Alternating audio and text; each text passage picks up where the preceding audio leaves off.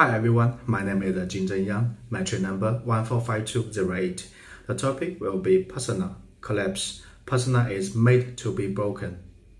I got my medical report on the other day and it said I had a fatty liver and mild obesity, which reinforced the fact that I think I'm a fat person, and my friends think I'm a fat person now too. I'm a person who suffered from a persona and has been living under the restrictions of a persona I have given myself for almost the last few years, and it has been very painful. Everyone has their own persona and our day-to-day life is often limited by these personas. Wouldn't you like to know what we would be like without those limitations of those so-called personas? To get a better life, we must be good at breaking down those boring and useless personas, such as in terms of appearances, ages, and occupations.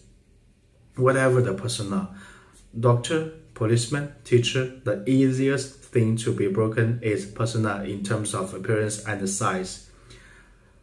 The worst thing is not being fat or thin, but this fat or thin persona. Rather, it is that you please others but hate yourself.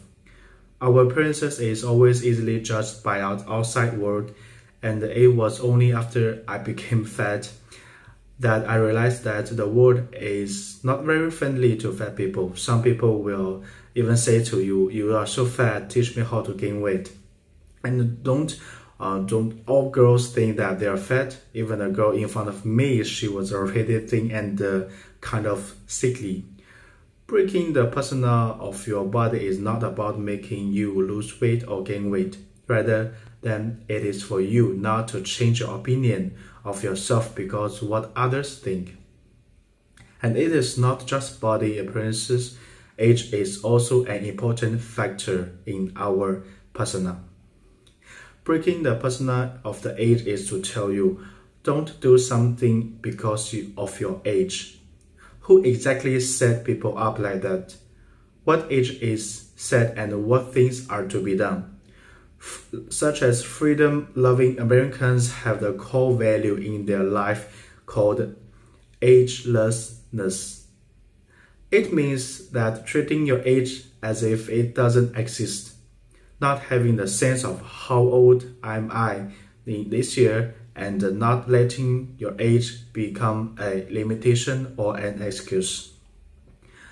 Do not know when age also became an important label and persona.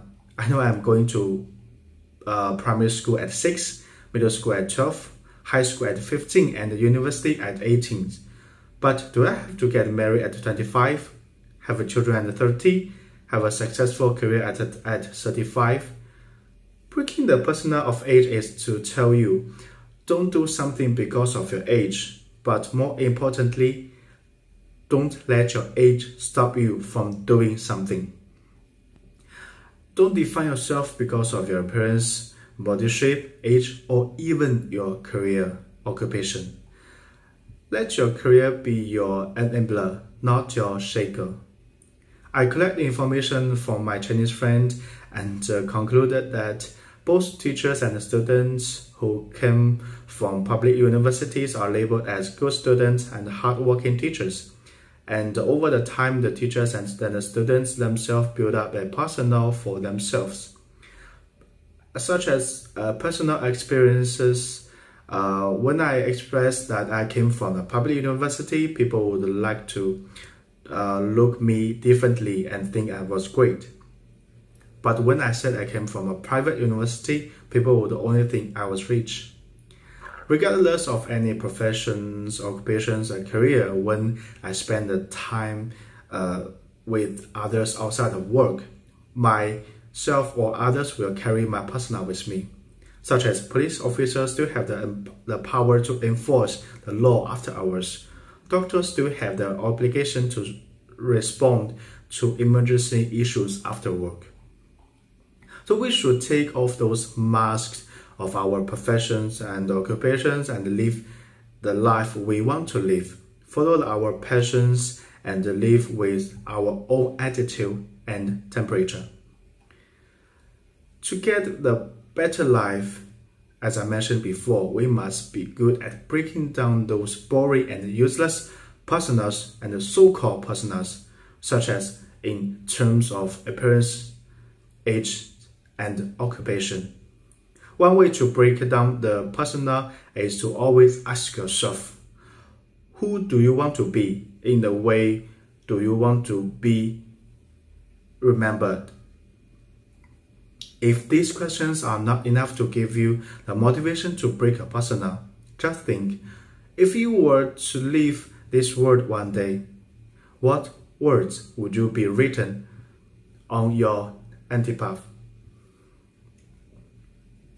I don't think it would be, this man lived to be 80 years old and he was just a working man.